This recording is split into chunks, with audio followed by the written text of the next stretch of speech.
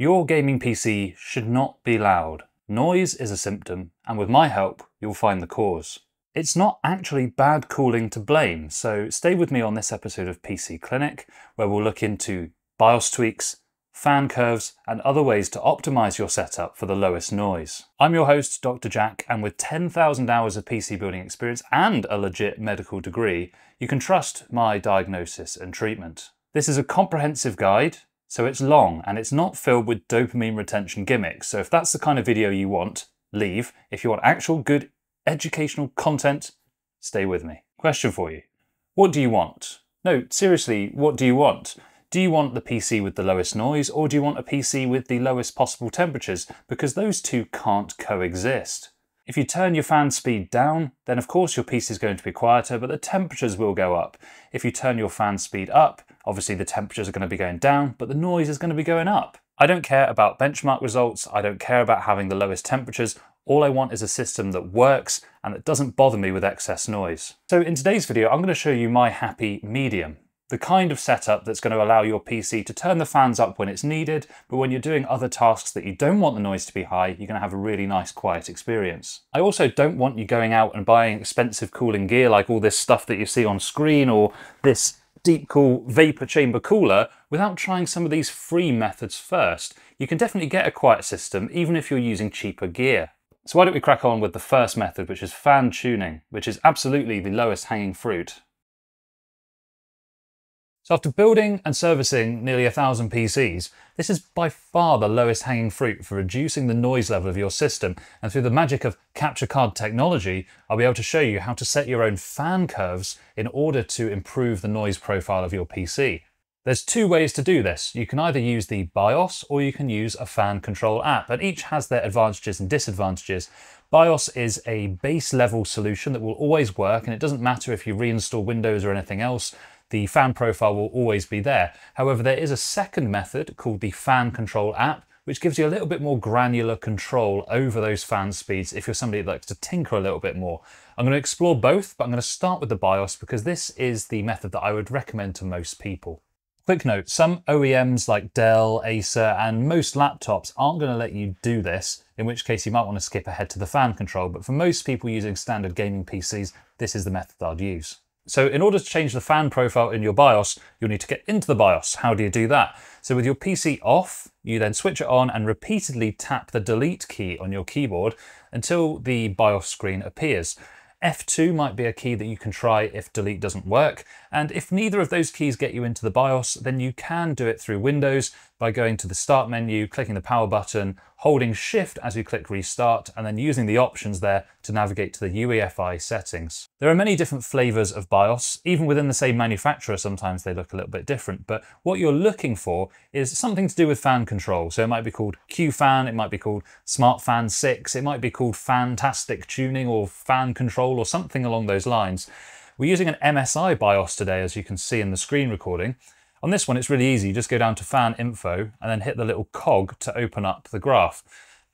What this is going to let you do is map the fan speed to the temperature of your CPU. But the principle is the same for all of them. On MSI, you do have to enable the Smart Fan mode in order to let you control the curve. On lots of others, you might just have to change this to a manual setting rather than clicking silent, standard, or full speed. But eventually you want to get to a point where you can edit the graph yourself. You'll see that on the tab here, where it says CPU 1, there's an RPM reading there. And that shows me that there's definitely a fan connected to this header. We want to definitely ensure that the temperature source is set to the CPU rather than anything else. And then we want to adjust our curve. So a standard curve for me is something like what you see on screen now. I usually put the top right all the way into the top corner with a slow descent. So it's not a straight line, it's a slight curve upwards as we go, with the initial point being something around 60 degrees C and your fan's running at between 40 and 50% speed. That seems to work out really nicely. We can see that we've got our other fan headers here as well, so we need to turn the Smart Fan mode on there or select manual depending on your BIOS. Again, just do the same curve for all of them. You don't have to be precise and exact, as long as the shape is broadly the same. This seems to work out really well. But there is one curveball that you need to be aware of here. If you did have a system with a liquid cooler and you've connected the pump to the pump header, We don't have it in this one because we don't have a liquid cooler, but the curve I would set up is a bit different for the pump. So the way I'm going to do that is I'm definitely going to enable the manual control. I'm going to change it to DC mode if that's an option. It might be called voltage in your BIOS. And then I would adjust the curve so that it looks something closer like this. So the principle is that when your CPU gets to around 65 to 70 degrees, that's when you want your pump to start ramping up. But we don't want our pump to be all the way down at the bottom over here. Because if you don't have liquid running through your liquid cooler, it's going to mean your fans are going to have to spin faster to move the same amount of heat off your system. So having it at around 80%, somewhere thereabouts, and then ramping up when you get to about 70 or 65 degrees C to 100% is probably the perfect curve in my opinion. How do you know which of these settings here are actually your water cooling pump? Because when you set your system up, you may not have actually plugged it into the pump header on your motherboard. The motherboard's not clever. It's not going to know if you've plugged a water pump in or not. It's just going to know which header have you plugged it into. If you have a liquid cooler pump, the RPM reading will be a lot higher than the fans, usually in excess of 2000. And that's how you know which one the pump is in general. If you're still unsure, you could turn the pump all the way down to 0 on your graph and then literally put your ear to the pump to see if you can hear it moving, and then move it up to 100 to see if you can hear the pump increasing in speed. That's another way. But for all of your fans, I tend to have them in this same curve, with the pump having this slightly different curve where you start at 80% and then ramp up to 100% at around 70 degrees C. So we've done a lot of talking there, but essentially the point is copy this shape of fan profile and it will mean that your system only ramps up the fans when you're doing something CPU intensive. One little pitfall that you need to look out for is when you change to a system header, sometimes the temperature source will set itself to something like system, chipset or something else. You need to make sure that this is set to CPU core. Most fans nowadays are PWM, so putting it on this setting for all of the fans will be absolutely fine most of the time. But if you find that they're older fans, like 3-pin fans, or they're running a bit too fast still, you can try changing it to DC instead and see if that makes a difference. Once you're happy with your fan profile, you can save and exit from your BIOS. Usually that's accessed via an X in the top right corner, or there is a tab that says save and exit in your BIOS somewhere. So we'll click that and then we'll click yes. And that will therefore save our fan profile. Now the second option is to use a Windows app called Fan Control. This will give you more granular control. So for example, if you wanted certain case fans to get faster only when GPU temperature goes up and certain other case fans to only go up when CPU temperature goes up, you'll need the app like Fan Control. The way it works is it hooks into the headers and lets you map certain headers to certain temperatures. You can download it from the link in the description and set it up. It will tell you what to do on screen. I'm not going to go into too much detail here because I do find that this app is a little bit finicky. It's not always able to detect all different types of motherboard fan headers, so you end up doing half a job, which is why I usually recommend using the BIOS method.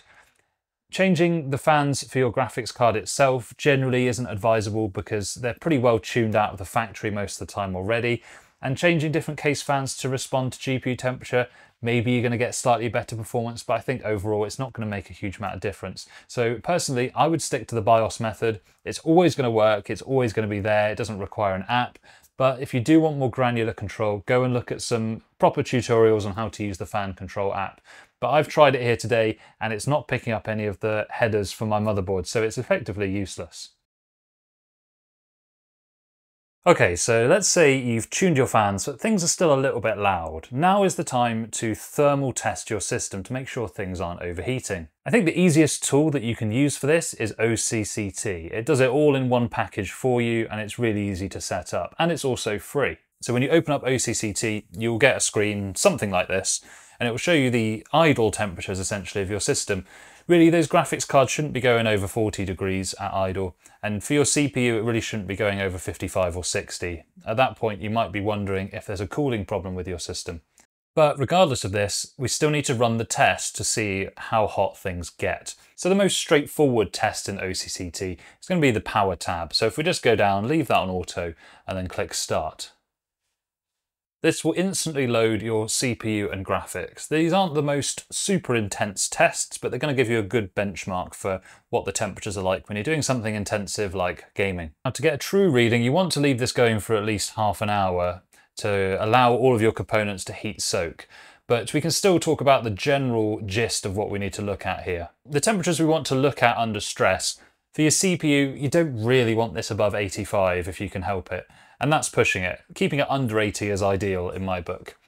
Then for the graphics, you really don't want the core temperature on your graphics card to be going over 80 degrees, because at that point you're going to start getting thermal throttling.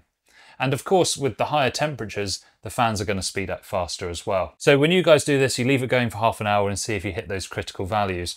If you're going in excess of 85 on either of your CPU or graphics card, you're going to need to look into your cooling solution. So let's say your CPU thermals are too high. What can we do about that?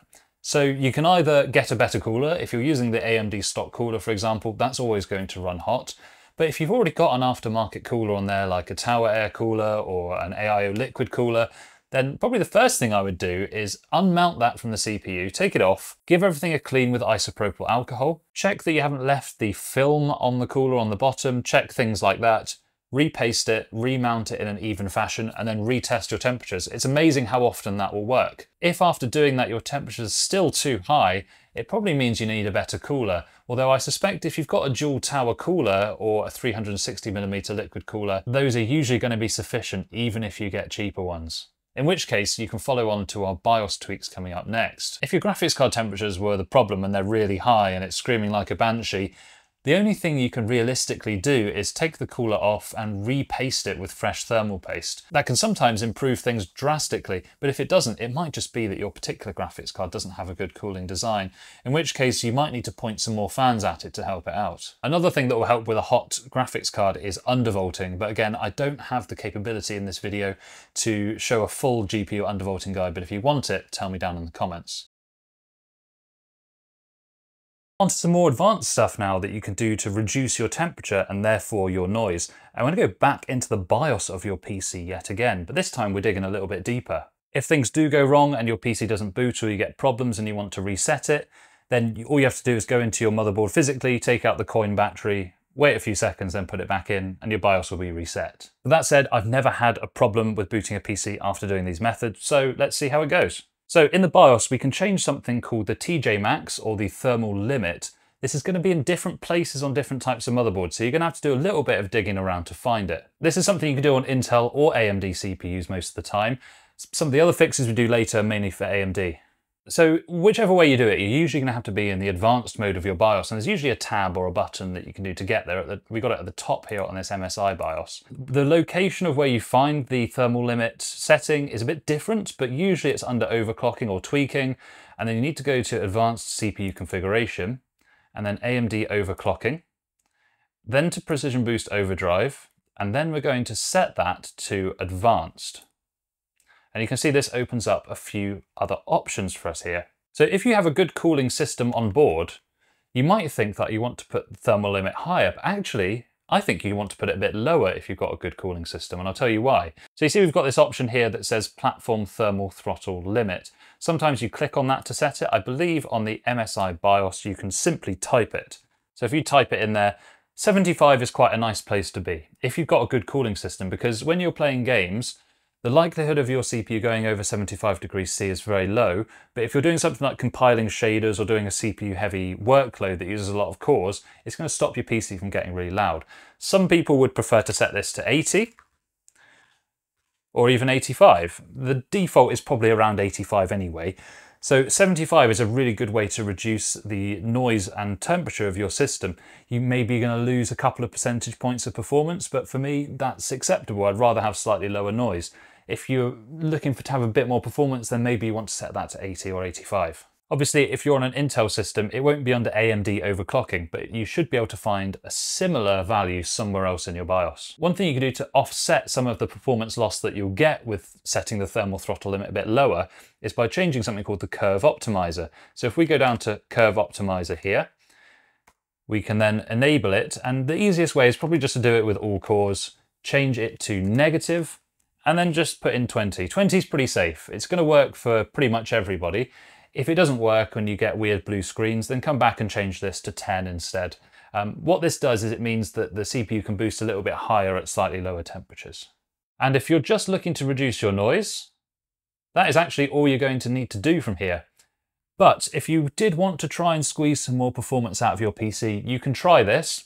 These next options that we do here, they may cause a bit of instability in your system. So if you're not interested in that, just skip this section, move to the next one. But for more advanced people that don't mind tweaking a little bit, we can change our PBO limits to motherboard, which is going to allow slightly higher boost on that CPU. Then we can put our precision boost overdrive scaler to 2x. I wouldn't put it any higher than that. I think that's going to be fine. This will get you a little bit more performance, but it does come with the risk that you can put too much voltage through your hardware. So if you're somebody that's not into tweaking, that's totally fine. Put that scaler back to auto, put the PBO limits back to auto, and this is going to be perfectly safe with no problems. One thing that's quite nice to do when you do changes like this is to save it to a profile. That means you can come back and load it later. You can have multiple profiles if you want. So this one, I'm just going to put PC36, and then I'm going to save the overclocking profile, which means I can come back to this later, and then I can have different versions, you know, at different stages of changing things. Once you're happy with that, of course, you just need to save and exit the BIOS again. One other thing that you can look into, which is very beneficial, is graphics card undervolting. That's going to reduce the heat in your system by reducing the power usage of your graphics card. I do this on my own personal system. I managed to shave about 60 watts off my 4080 Super, which reduces the temperatures greatly in the system in general. It's a bit beyond the scope of this video for me to show you a full undervolting guide for your graphics card, but if it's something you want, put it down in the comments and I'll do it. But otherwise, there's usually some pretty good guides out there. Undervolting the graphics card isn't particularly difficult. And finally, some common sense tips. I know these are basic, but you'd be surprised how often people miss these. So, for example, your PC needs breathing room. If you jam your PC right up against a wall, it's got nowhere for that ventilation to go. So that's going to increase your temperatures and therefore increase your noise. So you should really be giving your PC around 15 to 30 centimeters of breathing room minimum on each side. If your PC is on the floor, you might get slightly better temperatures by elevating it, putting it onto a desk, but that's going to be minimal. Now, as everyone knows, PCs need airflow and ventilation, but that doesn't stop at the border of your PC case. If you're in a hot room with no ventilation and there's loads of dust in the room, absolutely your temperatures and therefore noise are going to go up. So if things are getting too toasty, you're going to have to open a window. The heat has to go somewhere. And of course, don't forget, if your PC is dusty, you should clean it, because if you've got dust on your components, particularly on things like heat sinks, it's going to inhibit the ability for those components to offload heat. So thanks for watching. Subscribing really helps the channel. If you like this kind of educational content, please let me know in the comments, but also like and subscribe. It lets me know that this is the kind of content that people want. If you've got your own tips for keeping noise levels down, put them down in the comments. Of course, any questions that you have for future videos, yeah, chuck those in the comments as well. If you have a friend that needs a beautifully crafted gaming PC, send them to my website, pc36.co.uk. But until then, I'm out of here.